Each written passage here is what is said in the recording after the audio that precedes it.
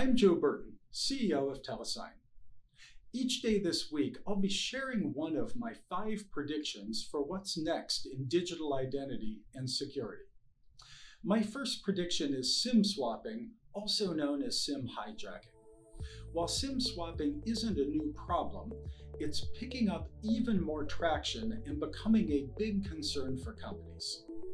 While the value of cryptocurrencies is climbing, and a large portion of everyone's everyday life is happening online, even small micro thefts are becoming lucrative if they're done often enough.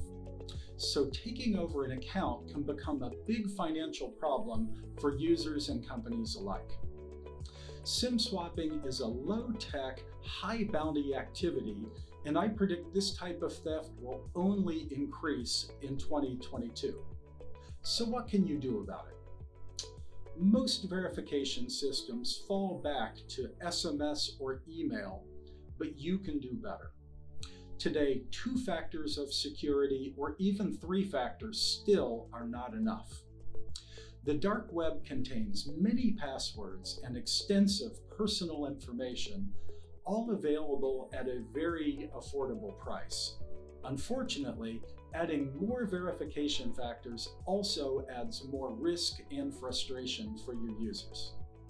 Secure your customers and systems against this type of attack by adding layers of intelligence that are constantly assessing thousands of data points to monitor digital identities.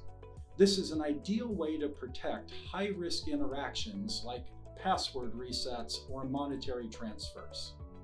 Build a continuous trust that constantly checks for recent number porting, IP address risk, email reputation, carrier information, billing information, and more to stop these kinds of attacks. For more information, visit our blog at telesign.com.